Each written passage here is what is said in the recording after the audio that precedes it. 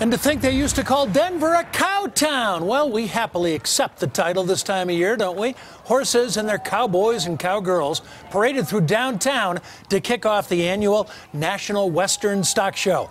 Our Kelly Worthman put on her boots and Carhartt, and Kelly, we know it's big business, also big fun.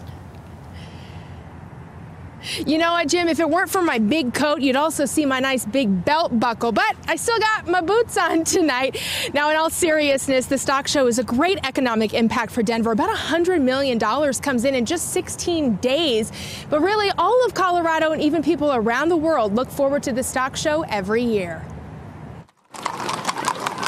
Cattle and cowboys parading in downtown Denver, the official kickoff for the National Western Stock Show. I believe that's the biggest parade of all time. This weekend, the 112th annual event kicks into high gear with rodeos, mutton busting, horse shows, and more. We have about 20 acres of shopping that people can enjoy. Setup for the big event is still underway, including a few new exhibits this year. We also have a dairy discovery zone this year at Stock Show where kids can come see exactly how that milk gets from the cow over into your King Supers. As many animals are prepped for what's considered the Super Bowl of stock shows, families from nearly all 50 states are gearing up for more than just Western entertainment. This is pretty much business, and it's kind of an advertising so people will buy like our product. The Parkinson family from Texas will show their cattle during the 16-day event. 10-year-old Tucker is ready for the junior competition. We tried to set them up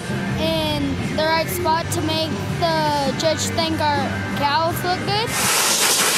And with a good scrub and extra fluff, these animals look good and ready for one of Colorado's favorite traditions. Also new this year, there is free parking and 1,000 free parking spots. That's additional to what they had last year, so that's a help to all the people who are going to be flooding here this weekend. It starts on Saturday and runs through the 21st. Live in Denver, Kelly Worthman covering Colorado First.